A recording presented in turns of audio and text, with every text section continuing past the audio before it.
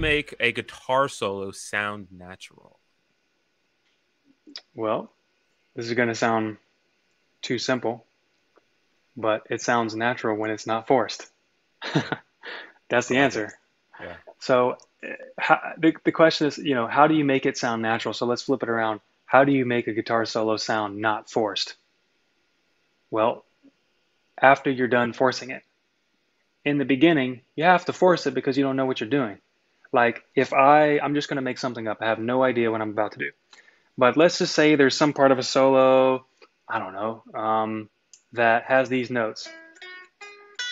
I don't know why you would play that. But anyway, in the beginning, maybe it goes like this. Maybe the actual solo part would be like this.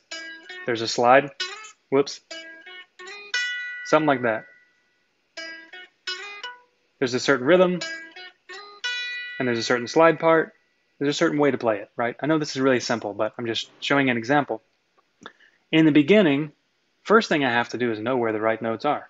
So first thing I'm going to do is learn the first note. That's it. I'm just going to hit the note. It's that simple. Second part, I'm going to hit the second note. So when I can do that, I'm going to practice that. And I'm going to make sure that I'm hitting it with the right fingers as well. By the way, if you can't see my fingers right now, it's not important. I'm just showing you an example. I'm showing you a concept of how you can learn something like this. So after I learn the first two parts, I have to know where the third note is. Now, I'm not going to worry about any fancy techniques or anything like that. I just need to get to the third note. I'm also not going to worry about timing. I just need to get to the third note.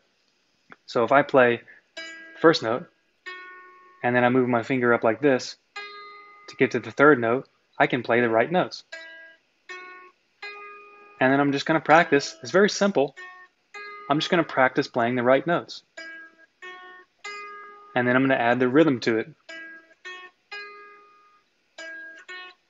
And when I get good at that, I'm going to add on the next little tiny layer. Maybe, actually, before we add any phrasing or style, I'm going to add the last note too. So once I get those three notes down, I just add the last note. Then I just practice that. You might have to go slower, but this is very simple, right? So I'm kind of going faster just to show you the example.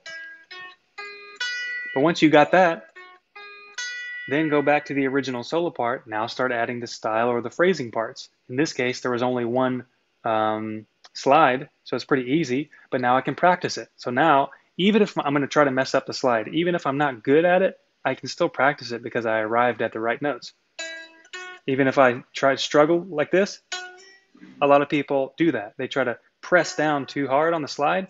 Slides aren't the point right now, but I'm just showing you an example of how you can practice through something like this. Slow it down until you can hit all the right notes and do the technique. That's it. And once you get that down, you can speed it up. You can start to add a little more of the style to it, but eventually you practice it.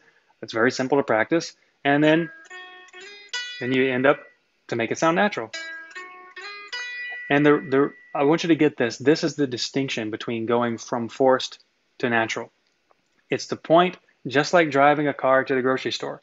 It's that point at which you no longer have to think about the mechanical motions in order to arrive at your destination, in order to arrive at the grocery store. For example, when you've driven to your local grocery store enough times where you can think about something else when you're driving, then your pathway, your driving is natural, isn't it? Like you don't think about it. It's not mechanical. That's the point. When it stops becoming mechanical, it starts to sound natural because you're not thinking about it anymore. So if I think about this, tell me if this sounds mechanical or not. Would you want to listen to that on a song? Sounds like I'm practicing, right? But if Oh I'm yeah. not thinking about it, and even if I mess up some notes, so what? If I'm not thinking about it and I'm just hearing a rhythm, there's a lot of ways I can play this.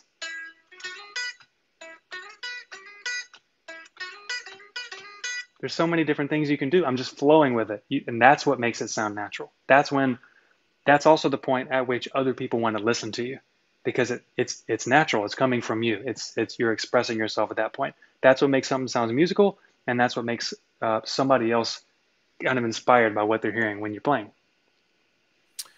That's really good. That's really great stuff. Yeah, I think the more you do anything, the more you practice it, the more comfortable you get with things, it will sound more natural.